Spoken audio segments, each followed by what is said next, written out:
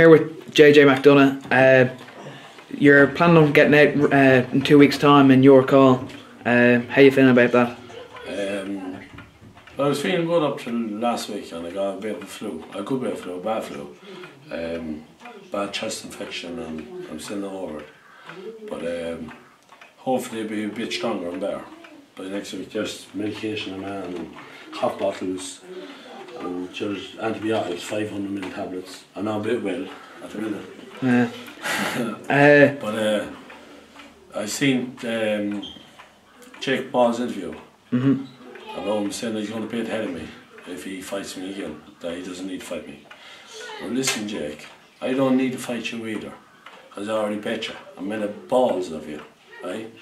So, the only way I will fight you, if you ever come back to me again, if you want to fight, it's a big title fight, and I'd be delighted to beat you again and knock you out. The same way I'll always be able to knock you out. You're saying about your last two opponents that you knocked out. Every one of your opponents never even tried to hit you. And the minute I says, before I fight you, on my last interview, I says, the other opponents never tried to hit him back, but believe me, I'd be hitting you back. And when so I did. I wasn't a bit fit. I never trained about 6 months that time. I never refused the boxer in my life to fight. I said, I'm not going to refuse you. Went in, knew what I had to do, going to knock you out, and I did it. No fluke. What I meant to do, that's what I meant to do. And give over talking about me. I don't want to be bad mouthing you off. Don't talk about me no more, apart from you want to fight me. That was simple as that. Good luck. And then you were Jake Paul's fighting you. You were talking about you didn't train for the last one. How's training been over the last since the fight? Put this way, the belly is gone. I had a belly when I fought Jake Paul that time, but I bet him with the belly. And the belly's gone now. And you've done some good sparring.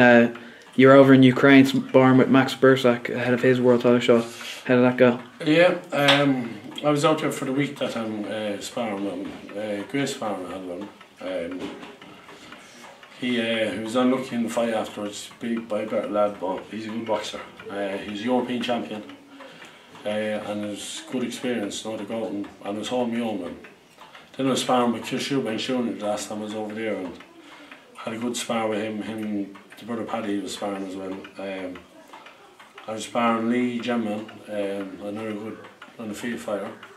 I was sparring Wicks. Yeah.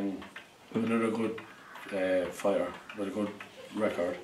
We got good old sparring, great training with Jim Morris. Everything went good and Paddy proved it on the day it paid off. Yeah, and then just going back to the Jake Paul fight, why do you think he is avoiding you again? And if you beat him again, is that kind of the end of his career going forward? I don't know if it's going to be the end of his career, but the beating I gave him the last time when I wasn't fit, imagine what I'd do if I was fit. I'd probably kill him. And that's the truth. I don't want to kill you, Jake. Keep away from me. I'm back training when I'm a bit well. I got those tablets as well, look. Well-man sports. Yeah. So when I'm off the antibiotics, I'm going to try to get well again. Yeah. And then you were saying going forward you can fight at any weight between middleweight and light heavy. Yeah, I'm even a he's a light heavyweight. Yeah. And he's about that much over me. He's a good 4 inches over me. He's 6'4", I think, 6'5". Yeah, I'm only boxing. I was super middleweight bang on when I was over in England training, and that was even eating and training properly. But I reckon I make middleweight no problem. Yeah. But I even fight him even just 1 pound over super middleweight. I come in and he'd be a light heavyweight. I won't even ask him for a catch weight. Just come down to light heavyweight again. If you want to fight me, I don't need to fight you. I'm not asking to fight you. Keep my name out of your mouth. Don't be saying you're bait ahead of me. You should be ashamed to say you're bait ahead of me. The baiting I gave you the last time. I destroyed you. Bet you over the ring. You come back under the ring. Bet you down to the ground in. Nearly killed you at one stage. I thought you were dead. I said, Jesus Christ, look, I'm after the one. After coming around with 6 months not training. Comes back in, destroys, nearly kills Jake. I said, please, Jake. You're on the ground, Jake, for about 7 minutes with an action mask on you. You're punting your side. And And I was saying to myself, I'm never going to box again because I thought I was going to kill you. I remember I said before the fight, so best of luck for two of us, let the best man win, and hopefully the two of us will come out okay. Well, we did come out okay. But Jake, don't vex me at all. And then a couple of things that Jake said was that you need him to box in big arenas and on Sky. No, I don't need him at all. I had an injury after that, and I was delayed out of a bit of time. Hopefully I'm fighting in 2 weeks' time. If I don't get to fight in 2 weeks' time, I've guaranteed I'll fight maybe in the next 2 weeks afterwards in some show. It's not even our own show, we're just going on other shows to box and keep them busy. I don't need you, Jake. I'm already betcha. I'll get another 1 or 2 good fights and I'll be fighting for a title anyway. I don't need you to fight.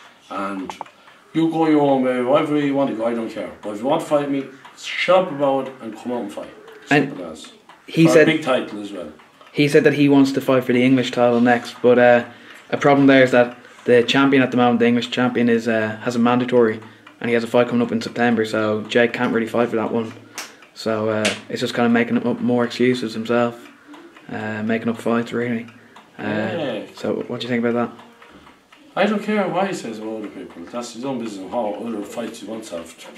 That's he. If he doesn't want to fight me, he doesn't want to fight me. I don't have to fight him. I don't want to fight him. Yeah. But if he wants to fight, that's the way it's going to be. And then, if you were in Jake's position, would you want to avenge a defeat? He has aspirations to fight for world titles. Would you want to, go back and put a right the wrong kind of thing? Listen, I said I don't need him because everyone knows I don't need him because I knocked him out. Maybe if he fought me again, God only knows what can happen. You don't know until you go in and fight. But he needs me to fight anyway. Because if he wants to go over me, don't mind the lads that he's fighting, they're journeymen. Lads that won't even try to beat him back or fight him back, only defend him. And a waste of time. Jake is looking brilliant doing it because that's how he's fighting me. But I made him look the same way. I destroyed him worse than what he did to any of his opponents. Bet him over the ring like I was in WrestleMania. Royal Rumble. Over the top rope. And he got rolled into the next one and that was it. So. And then going forward elsewhere from Jake Ball, like do you have any other kind of targets that you want to, routes you want to go down? Whatever comes my way. If I even got a chance to fight for a world title tomorrow, I'd fight for it. A name that's been mentioned, Luke Keeler at middleweight. Fights me, whoever wants to fight me and calling out no one, I'd be always there to fight. Yeah. Once I'm fit and healthy, I'd be always there to fight. Yeah. A name that your manager Kaz Evans mentioned was Martin Murray from Liverpool, signed with Matchroom, previously fought Golovkin. Yeah, good fighter. Yeah, very good fighter. Yeah. Very good experienced fighter. Yeah. I think I'd have a good chance of beating him if I fought him. I'd be a bigger man than him. If he was fighting a middleweight, I'd be able to make middleweight. I think he's too small for a super middleweight on you. Yeah, but I can't run him down. Very good boxer. Good enough to win a world title. Didn't, but good enough to do it. Should have done it with Felix Sternletter. But yeah, if that fight comes up, I'd be happy to take it. Yeah. And then do you want to maybe make a comment on Paddy's recent win against Steve Collins just 2 weeks ago? Yeah, Paddy fought very good. Steve fought a good fight himself. Steve is a good, very unexperienced boxer. I think that's to show Paddy more experience than on the night. But he put a good fight and you can't run enough for it. That was a better learning fight for Steve than going in knocking out a journeyman. Yeah. And there's only a yearly for him in his career and he's a good record. Yeah. And then how much are you looking forward to Paddy going on to bigger and better things then going forward? Yeah, we were talking about him fighting that Ukrainian lad ranked 6th in the world, isn't he? Yeah. What's his name? I can't pronounce it. Starts with a G. Paddy, innit? Yeah. He's meant to be boxing him in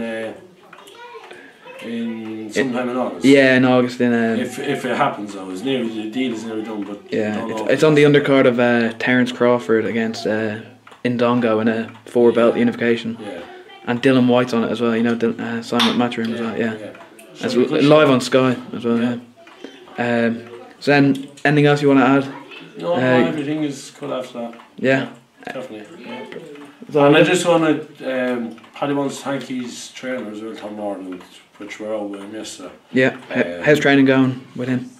We're out with him yesterday, we took a few photographs and went out for a chat with him, and he came up to support Paddy in the boxing, and for him we wouldn't be here in this situation now, still boxing away. Yeah. And he trained a lot of great boxers all over the years, and I want to thank him very much for it.